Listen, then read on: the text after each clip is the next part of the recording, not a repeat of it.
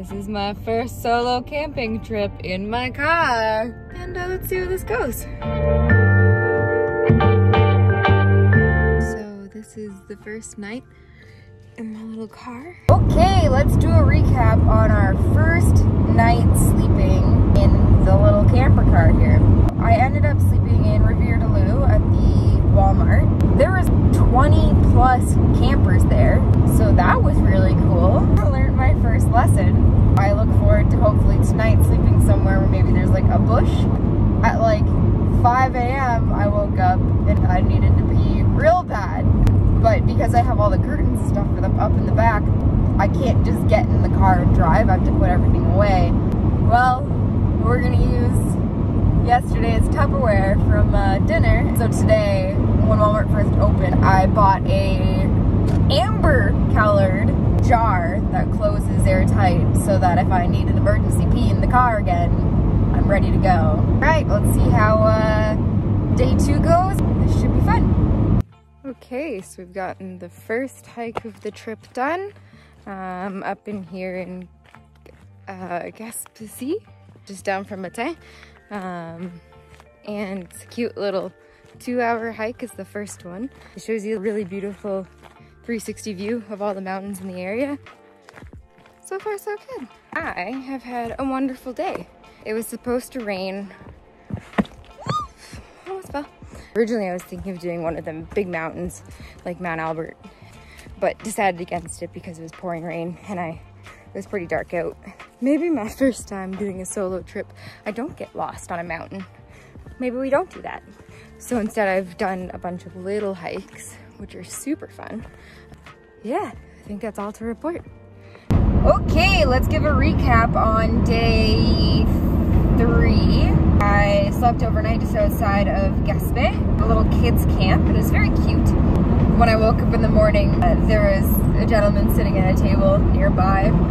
Hello, sir. I'm just gonna carry on my merry way. So I got into Fillon's National Park. Sorry if I'm butchering that. Just before 8 a.m. I ate breakfast on picnic tables outside of the hike, and then I went for a hike. And then I got back, and then I went for another hike. And when I was pulling in, the gentleman at the gate says, "Do you want to do 15K or 8K?" And I go, "Well, which one is better?" And he goes, "Oh, well, the 15K is better." I said, "Well, then I'm gonna do the 15K. That sounds great." But what we have learned is that I am a child when I hike. I don't know when enough is enough.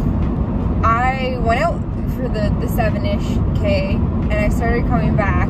I don't know when I'm going to be tired. I just all of a sudden am tired. I'm so tired. Unlike a toddler, it is not appropriate for me just to lay down on the ground and go to bed and have my parents magically bring me back to my car and then home. No, I still have to walk. And then I wanted to find some ice cream and I wanted to reward myself for said hike. There was no ice cream to be found. So I ended up skipping the ice cream and then I went to my campsite for the evening and I found this site. Oh my goodness, it was beautiful. It was along like a little beach area. One side was kind of like a little inlet with some kind of more resting water. And then the other side was an actual beach or a bay area. There was tents set up. There was camper vans. There was campers. There was cars. It was amazing. I felt so comfortable. So then I set up for there for the evening and I went and I hung out by the water and then it started to rain, so I put up the windows. Having the mesh netting in the back seat though while I'm camping is the best thing ever because I can just roll down the windows and then it's basically like I can have airflow but no bugs in. And it's been working great. Yeah, and then I had the best sleep probably of this trip so far. I slept in till like 8:30 because I didn't feel rushed and I felt like it was appropriate to be there. So that was nice. Today, so we're day 4, I got up and I drove over to Pierce. I checked out the fancy rock that they have. So I walked down to the water and then over to the rock. And then I went up a hill to the lookout point to see the rock from above. Because, you know, you gotta see the rock from all the angles. And then I got some ice cream and now I'm headed off to my next spot, New Richmond. And then I'm gonna go across to Mazda again tonight and then off on the ferry tomorrow. So far, car camping has been amazing. It's been much more flexible than any other type of camping I've done. Knock on wood that things keep going well, but so far I have zero complaints. I have had the most fun. I think yesterday was the first day where I started to be like, oh, like I kind of miss hiking with other people and having some social time, but zero complaints for being alone. Yeah, that's it. That's how we're doing. Good morning. It's cold. It was a very good sleep though. That's my view. There's crashing waves all night.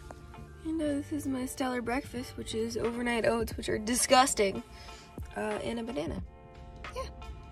We're on a boat, and we're almost in Bay Como, and then we're off to our next hiking fun adventures. I'm just docked, ready to go.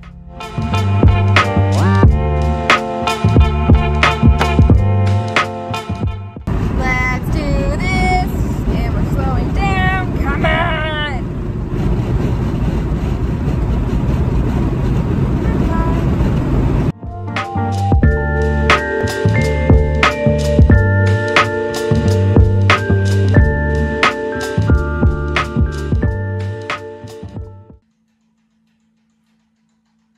I'm pretty sure this is where I die. So I'm up on the top of La Chute in Fjord National Park. Holy shit, it's pretty. Good God. I'm up next to the waterfall here, as you can see. And I got this all to myself right now. Ah, this is so much fun. I'm so happy. If I die, this is where I've died because I've slipped and fallen off the waterfall, but I am being safe and not near slippery rocks. Ah! So I just made it to the top, and I am the only person up here right now. This is incredible. Wow! Wow! Just need to wash our hair because it's been too long. It's fine, there's no one around.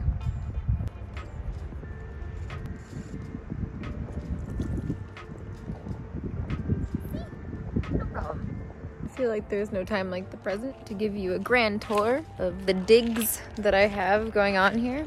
On this back door, I have this netting so that I can roll down the window and no buggies get in. I have curtains set up. They're a little janky, but they do the trick. I have my bed here. I keep my hygiene bag here. I keep my pee jar there. I keep my hat in my backpack, my fanny pack, which goes in the backpack during the day. Over behind here, I keep some electronics that I use to charge things at nighttime. I have an extra sleeping bag in the corner here. The front has my cooler and a reflective cover that's meant for the front, but it works really well on top of the cooler so it doesn't get as hot, so it keeps its coolness a little longer. I have extra water down here. I have my garbage bag here, and then inside, snacks. We got a rooftop carrier up here that holds the chair and then the Coleman stove and a little extra stuff. So got everything I need here. So this is the view with all the curtains closed. So as you can see, a just touch with my head on the pillow. Over here we got our clothes for the next day, our tripod, and some toilet paper down in that green bag.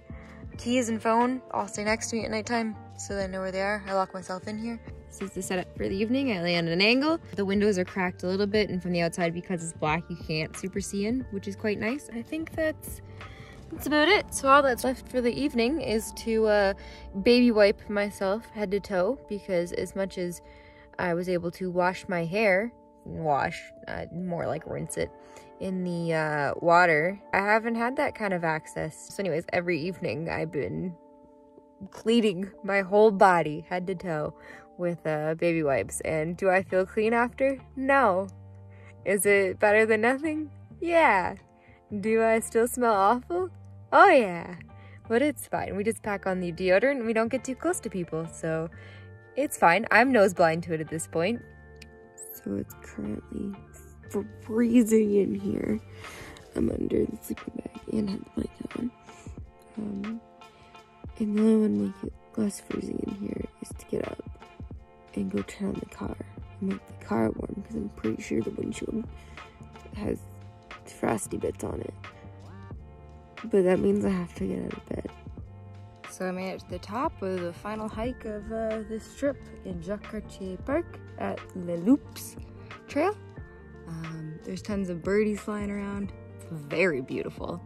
Yeah, I'm gonna have a snack up here and call it a day and drive back to Ottawa. Maybe get some ice cream on the way home. I got the ice cream.